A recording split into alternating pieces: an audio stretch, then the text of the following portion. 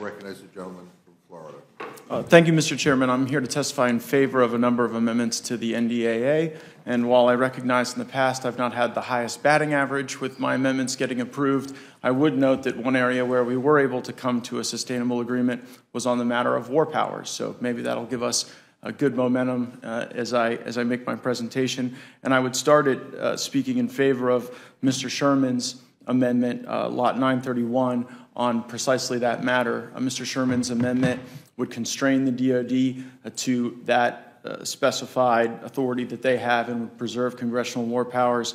And I think particularly in times with so much international strife, it's important to re-articulate that, and I would support that amendment. Second, I would ask that you support Ms. Castor of Florida's amendment number 810.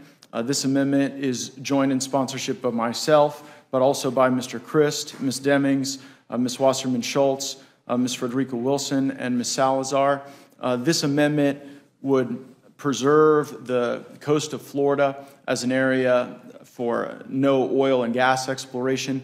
The reason that this is critically important for the NDAA is that there is testing that goes on off the coast of Florida that occurs nowhere else in the world with live fire. And the reason is because you have 100,000 square miles of ocean that connects to a great deal of land in North Florida. And so they're able to launch live fire over air, over water, and that's able to land on land. And if we're increasingly pushed into the Indo-Pacific theater for that testing, it creates a number of national security risks because we're able to ensure that there are not a whole lot of eyes on what occurs in the Northern Gulf as opposed to Indo-Pac. This is some of the only testing that occurs with directed energy and hypersonic components and various forms of swarming technology.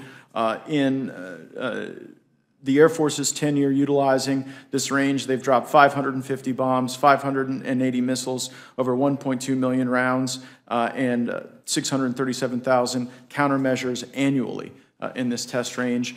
And if right now, the Go Mesa provisions that this Congress put into law in a very bipartisan way have expired. And the only thing that preserves this area of the Gulf from oil and gas exploration is an executive order that President Trump executed. And so under Ms. Castor's leadership, I hope we're able to achieve that same bipartisan consensus that we achieved during Go Mesa.